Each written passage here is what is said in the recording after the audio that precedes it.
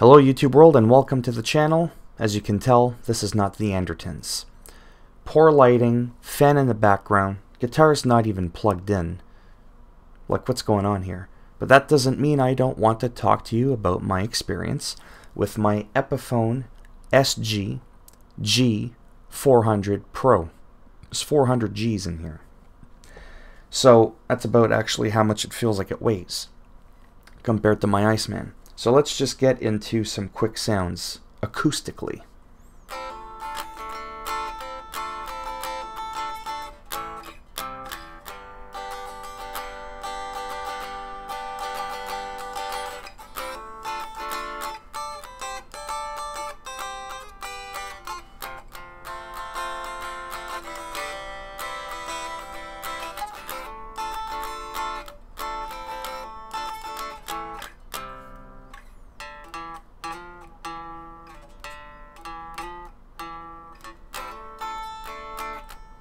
And it's good too that I have the camera angled the way it is so you can see me, but you can also see just enough of the fretboard so that you knew it was actually me playing. Otherwise you wouldn't have believed it was me. If the guitar was down here and you were hearing that, you would have thought that was Gilmore himself. So I wanted you to know, you had to know it was really me playing.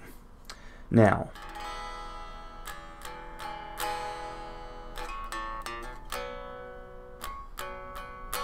almost done here.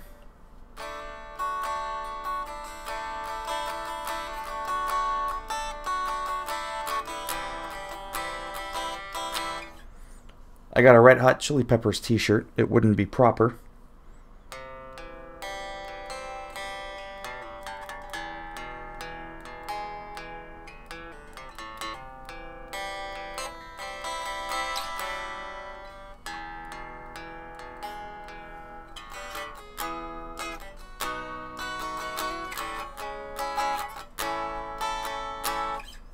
You get the idea?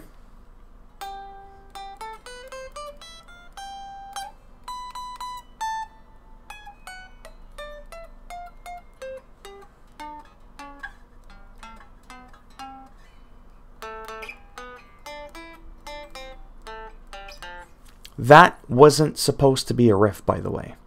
That was me going up and down the fretboard to show you that this little thing of beauty for $500 Canadian, approximately 355.76 US dollars, you know, since 95% of my viewers are Americans, they don't care about Canadian money.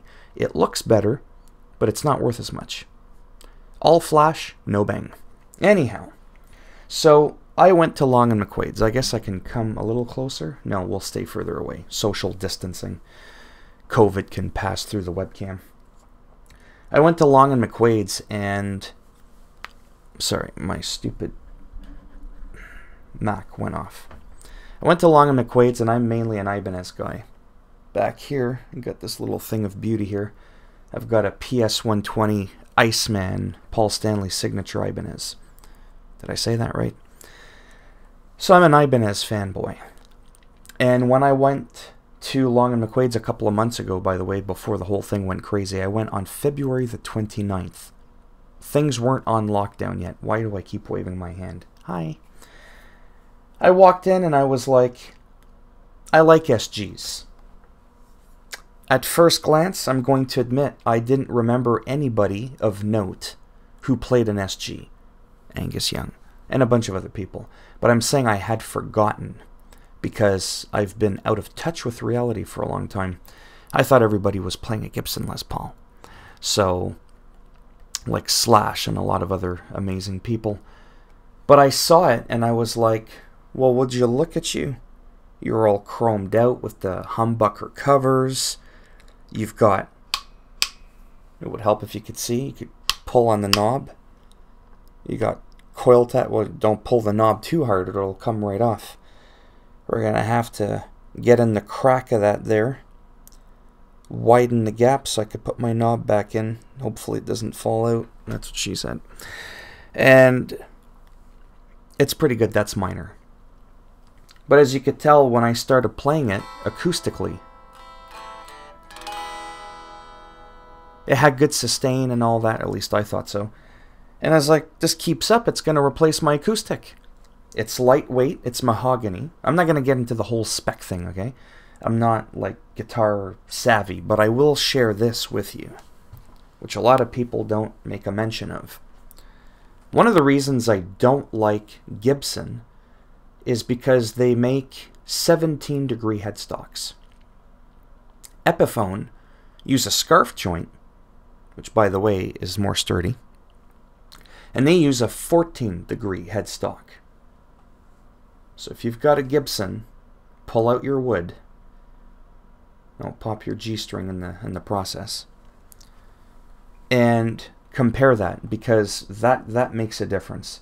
Now, yes, there's the whole thing with, well, if you're not an idiot dropping your guitar over, your Gibson shouldn't break. You're right, because it's not like you're just going to like play and be in the middle of a riff and your headstock's going to go flying off. That's not what I'm saying. I don't trash Gibson. They do a lot of great things. I just feel like sometimes they're afraid to take a different approach and change a few subtle things. But that's another discussion for another day. And so I just started playing it, like I said, acoustically, and I wish more people did that. Because I saw the headstock and I was like, that's an Epiphone. But it wasn't even that, because I had a prior Epiphone in 2008. I had a Les Paul Custom Black Beauty, or whatever it's called. And it was great. It was heavy, had a good workout. That's how I got these here biceps from that. But I saw Epiphone, but that's not even what threw me off. It was the price. $499.99. $500. Why do they always do $499? It's a marketing thing. You're not fooling me. It's $500 Canadian. Okay, $355 US, and I'm like, that's a pile of wank. There's no way that this is going to be good. I got an Ibanez PS120. It's like almost $1,500. But as I plugged it into my bias effects on my iPad, and I had my iRig and a Sony XB31 Bluetooth speaker, which is how I jam. Don't at me. Except when I'm at home, I use Bias FX 2 on my $20 thrift store iMac that I bought from 2010 for $20. Actually, that's a lie. My dad bought it for me. Okay, he gave it to me as a little gift. I was just blown away. I had people approaching me. Definitely not because of my amazing shredding.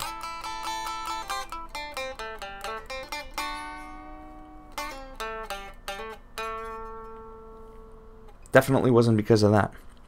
It was because they didn't know where the sound was coming from.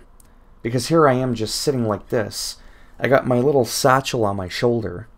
And I've got my iPad mini in here. And I had my Bluetooth speaker, I think, on my lap under my shirt. So there might have been a bulge down there, so that could have been why some people were checking me out. I don't know. But either which way, the sound was good. Like, it was clean, and it was just... it was rich. So I shared that with a couple of people, how I played, and I was like, oh my god, that's amazing. I have an iPhone or an iPad or whatever, and I didn't know you could do that. Wait, you're playing through 1.8-inch speakers on an XB31 Sony Bluetooth? I was like, yeah, you don't need 212, especially if you're just at home jamming. I can rattle the dust off the walls at least. Maybe not the picture frames, but at least the dust off the walls. And that's the whole point. It's not judging a guitar by its headstock or even by the price. Now, within reason, you get what you pay for, within reason. But the amazing thing with Epiphone is when they get their timber to make their wood, they're a little bit more forgiving into what they're going to say is acceptable. So they're a little bit more forgiving. There's my bias effects too on my iMac. Whereas Gibson, one would like to think, is more picky with their wood selection. They'll throw away a lot more stuff when they buy timber. Why am I doing this? Okay, when they get timber, they'll throw a lot of the stuff away and only keep the absolute best. So you hope. Epiphone will be like, oh, it's pretty good, we'll keep it.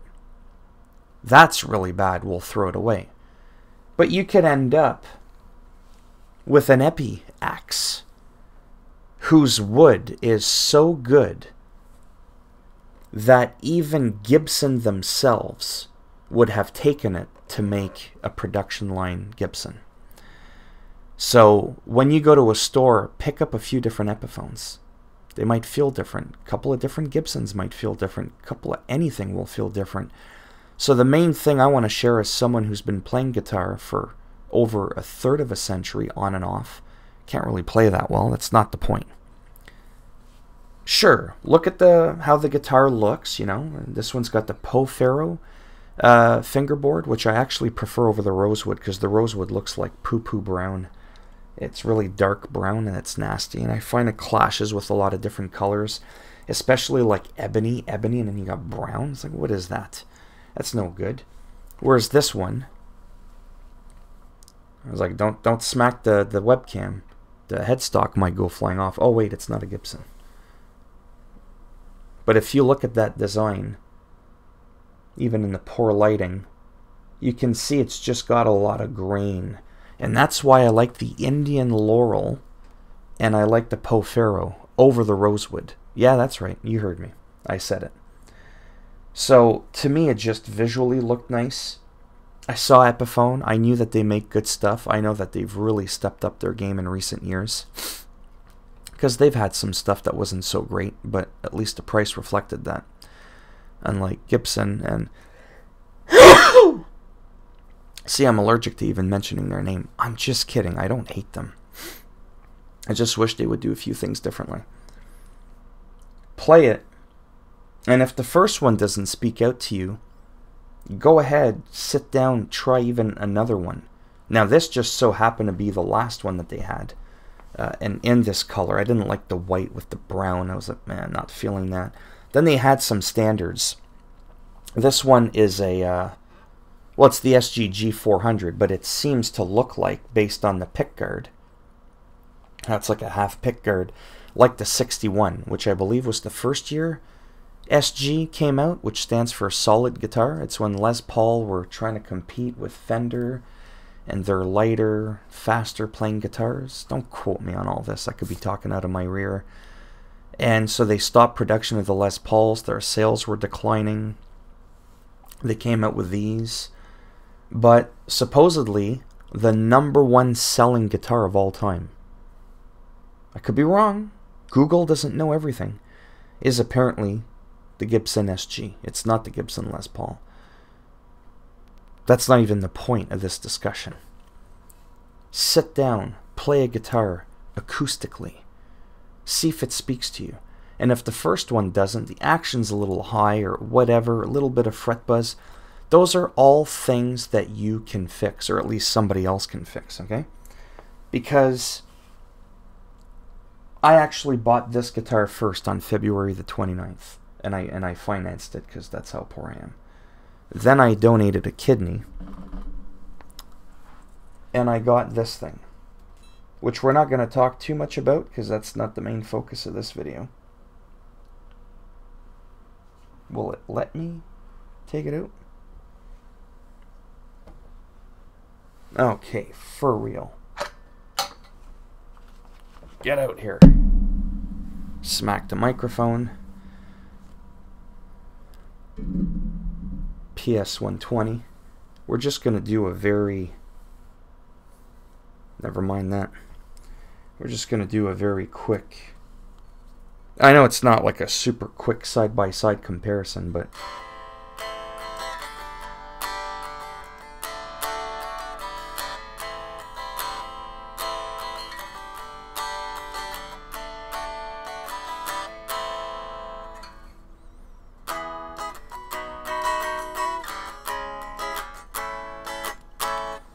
When I got this guitar, it sounded like absolute shit. It was buzzing in a couple of places. The action was too low here. It was too high there.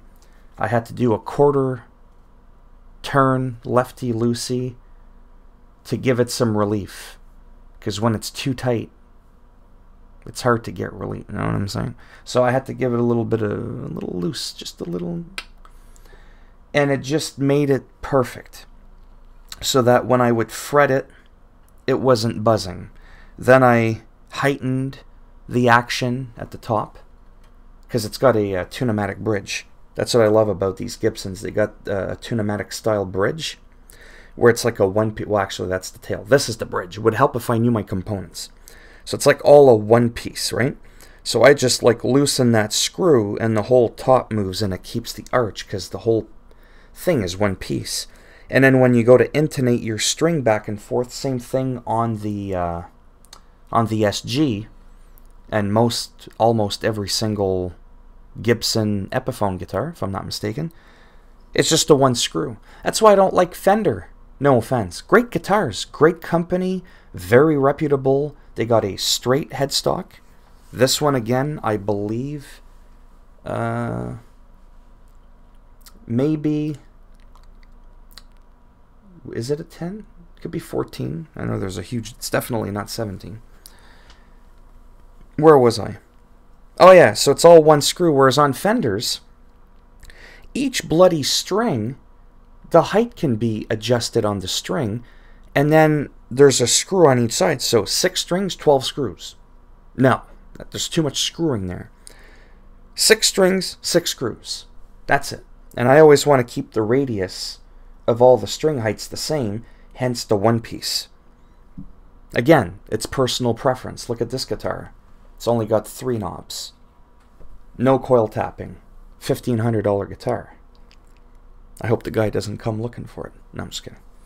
Whereas, like I said, the SG, coil tapping, which essentially allows you to turn one of your humbuckers into like a half. So it's like a Fender without the hum. Again, I'm really honest to God, not making fun of Fender or Gibson. Maybe just a little. But they all have their little quirks and stuff. So my point was, this guitar, oh, it doesn't even play much better. I like it more. The frets. Holy cow, if I'm not careful, I could cut myself. So the frets on this are absolute shite. Now if I'm playing, I usually don't squeeze the neck like this.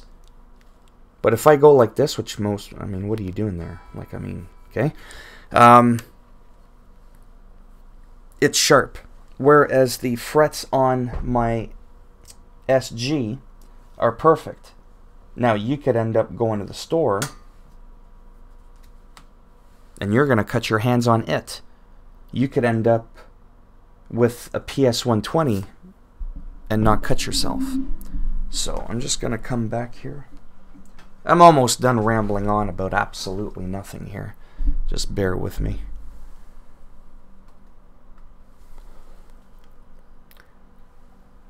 So I had a lot of fun when I went to the store. Like I said, it was around the time that the pandemic was just starting, but there was no lockdown. It wasn't deemed like, you went out, you son of a bitch. No, it was okay then, February the 29th. And I had a lot of fun because I do suffer from anxiety really bad. So me going out isn't like a great time usually, unless I'm by myself walking outside. But going into stores with people around and stuff like that, I don't like people.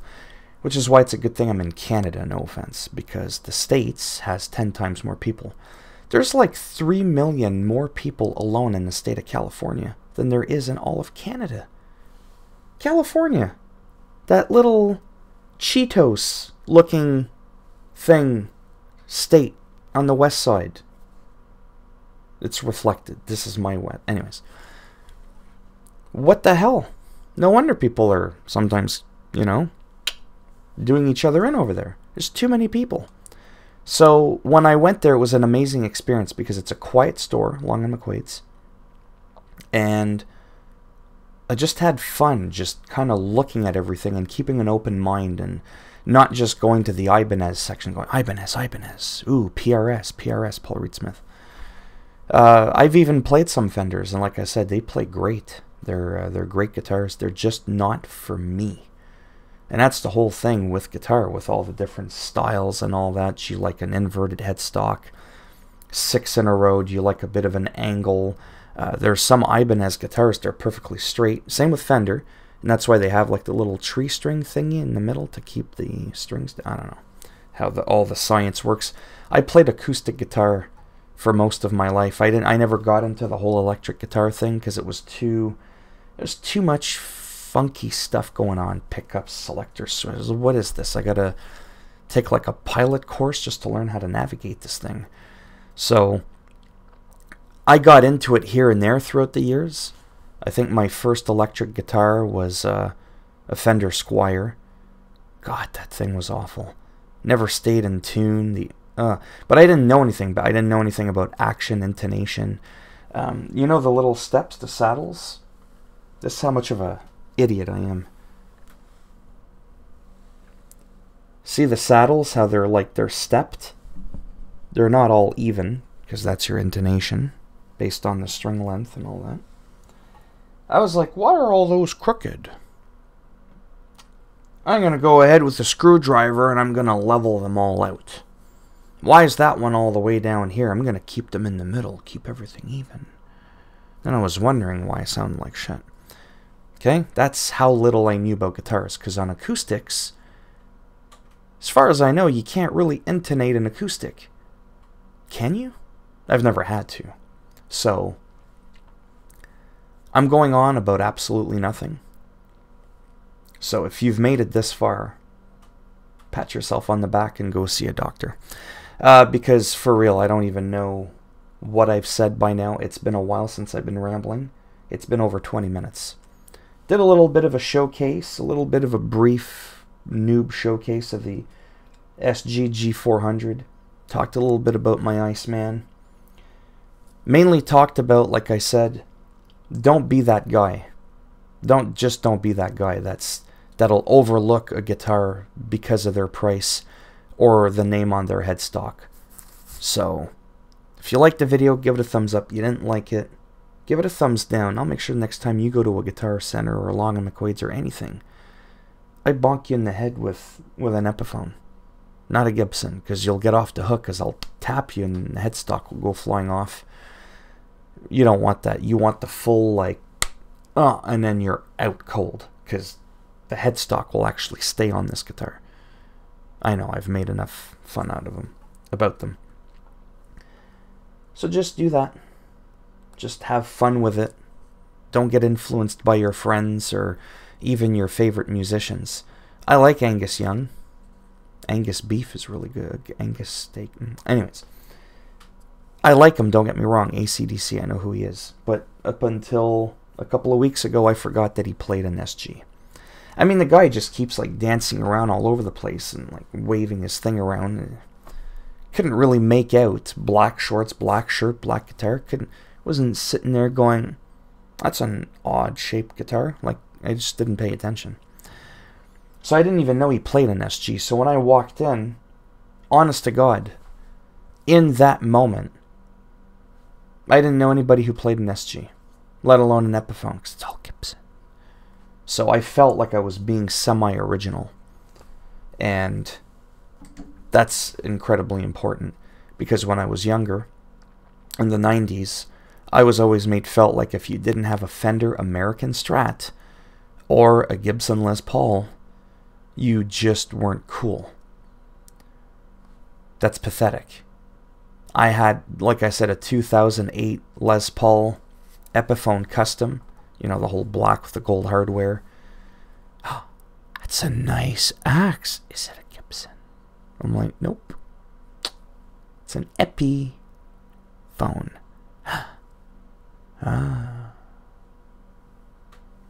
Like, what is that? What kind of attitude is that? Yes, a Gibson, by default, should be a higher quality instrument. But they can sound, Epiphones that is, almost nearly identical.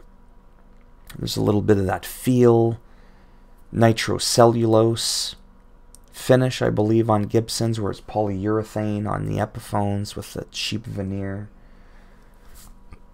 When you play a Gibson, excuse me, and you push your thumb down on the back of the neck there, you tend to feel the music more when you're playing a Gibson. There's just something about it. I don't really quite get that on an Epiphone, but, you know, if you want to pay an extra $2,500 for a bit of a vibration in your finger, Might as well stick it in your butt, twirl a bit. To me, that's not really important, but it's just to highlight that yes, there are differences.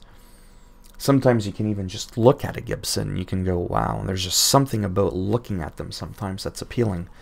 But you want a wall ornament or something you can actually play? Yes, you can play the Gibson. I'm just saying I would worry. There is one Gibson that I actually would like to get. It's the SG HP LMNOP. No, it's the HP for high performance. It's got like titanium everything, even the truss rod cover, everything's titanium. It's quilted maple top, maple flame top, whatever. It's a blueberry burst. Look it up. 2019 Gibson SG HP. Blueberry burst. Titanium nut. I mean, everything. It's wild. Which brings me to my final point. One of the things I hate about SGs and Les Pauls, Les Pauls have all the cool paint jobs. SGs, not so much.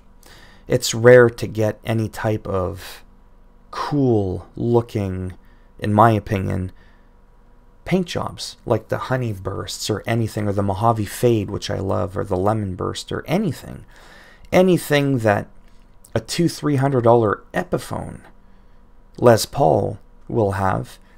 You can't quite often get that in even one of the slightly higher end SGs from Epiphone. So that kind of bugs me a bit. I wish we could take the paint jobs from there.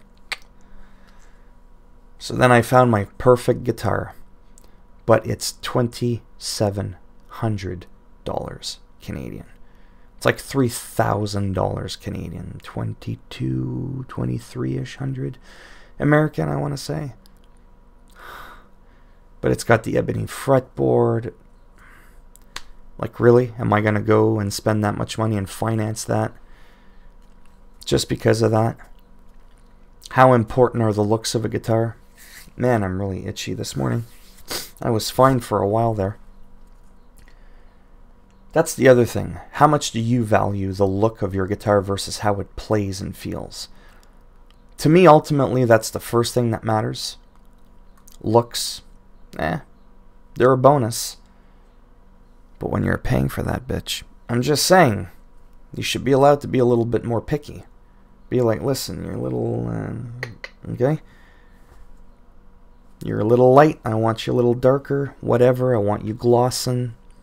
I want the ebony fretboard, not the Indian Laurel or the Pacific, whatever they're called. You're allowed to be picky when you're paying that kind of money. This, the birds are, I must have woken up the birds. When I started my video, it was dark out. It was pitch black. The sun is up. How long have I been recording? A half hour. It's got to end. So yeah, so my ultimate guitar is the Gibson SG HP Blueberry Burst, or the 2017 Mojave Fade Burst. There's a huge difference. I don't remember. It's just Mojave SG. And they're wicked. They're amazing looking.